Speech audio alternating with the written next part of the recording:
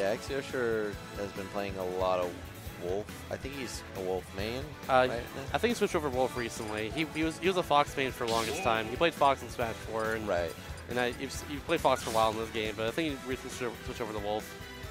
Just like most Fox players, honestly. Yeah, well, yeah. A lot of them. At least the ones in SoCal.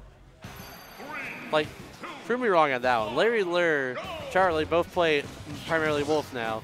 And now Yosher, Fox main, for most of his games not playing primarily Wolf. Well, I played Wolf. I played Fox in Smash 4, but in this game, I was going to play Wolf, and I just didn't like how the characters felt, and then so I switched a lot. But let's get into this game. Yeah, that's definitely fair. Nicko, with this Lucina, has been doing some work. Nicko in general, whenever he shows up, always does work. He's just a very entertaining player to watch most of the time. Yeah, I think I feel like Lucina in particular is such a fundamentals-based character. Really shows Nicko's mastery of this game. Ooh. Hey, Yeah, catch their air dodge. Very nice coverage there on the way back. Yeah, Nicko's been really strong in advantage in the past couple of games. Like, speaking of really strong things, that back air can still suck sometimes. One of the strongest back airs in the game for sure. Yeah, Nicko's been really strong in advantage, just keeping his opponents pressured and like, yeah, we'll see. Yeah, back air there. Lucina's just able to cover so much area and cover where you want to go. So, like with those huge hitboxes that are forward, with forward air, up air, and back air, just kind of catch your drift and where you want to go.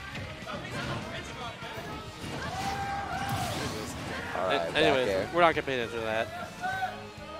They can't hear. Just pretend it doesn't exist. It's not a thing. Don't worry about it. Yeah.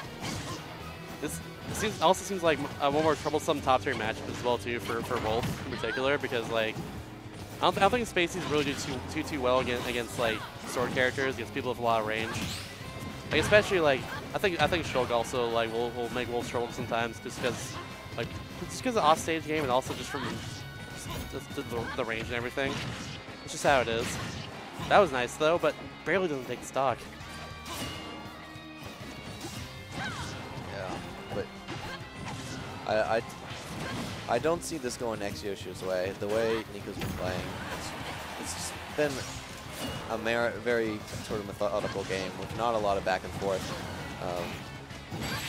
Yeah, the back arrow will do it. Nicko's just shown to be really consistent with this character. You'll never defeat me.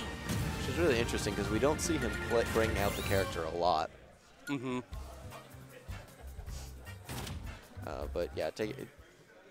I mean, I feel like pretty much like any character at Nicko just breaks out in the first place will always be pretty dang good.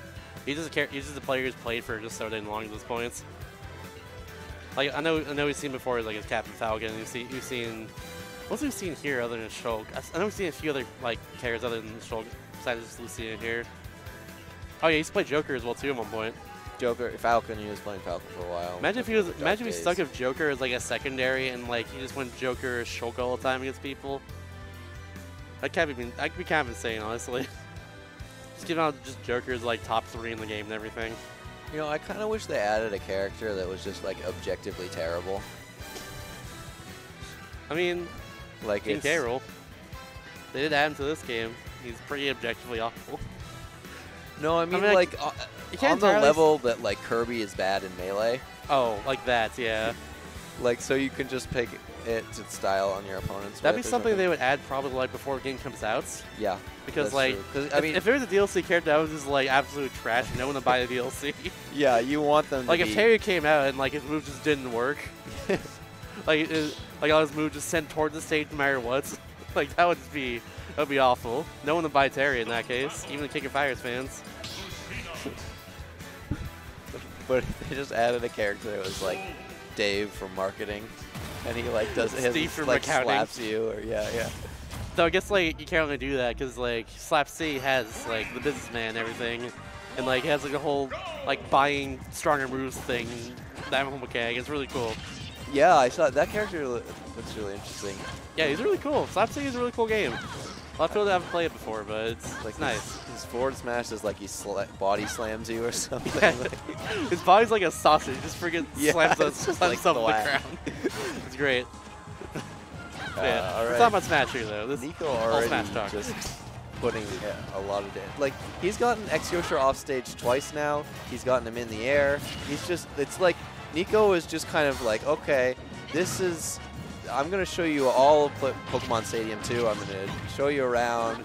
You're going to meet my pets. This is where I do my laundry. I don't know why you do your laundry on a stadium, though. It's kind of a weird position to do it. Because the stadium is his house, man. He lives here, dude. Yeah. I'm getting the metaphor now. Okay. But like It's pretty deep. objectively, oh, never mind. But like literally. But literally, though. But like. Like, there's so many figuratively. people watching. That'd be very awkward. I don't know.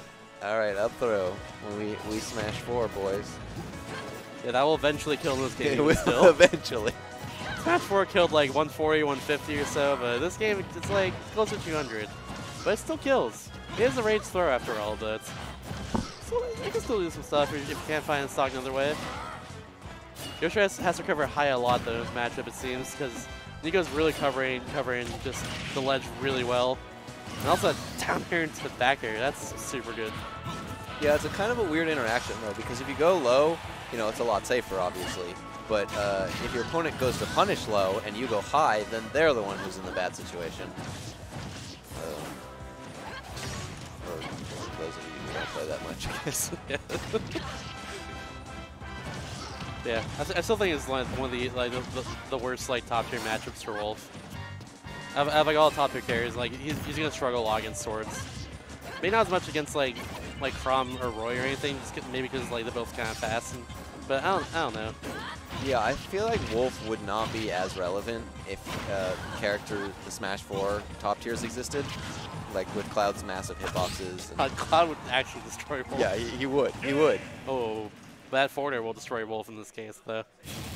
That'll never do it. The future is not written.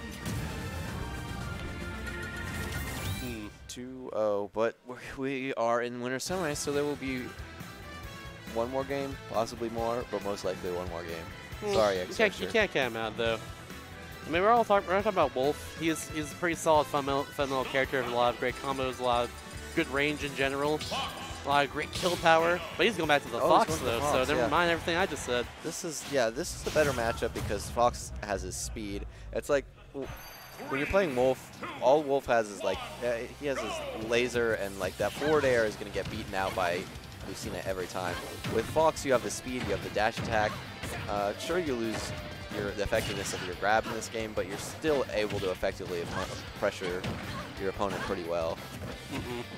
Exactly. And I think like Fox in general, like his speed has a lot of time just getting hit anyways, and just racking a lot more damage. Offstage is also might be a bit easier too because you can just kind of snap straight to the ledge. It's kind of hard for Lucina to punish that unless you time a forward air like perfectly. Otherwise, you're just getting like hit somewhere. But this is where, yeah, that's where it's gonna be hard for Fox to get back a bit. Nicko knows what he's doing off stage. He plays Shulk. He's good at ferrying people. Even if the fair is a little smaller. Exactly.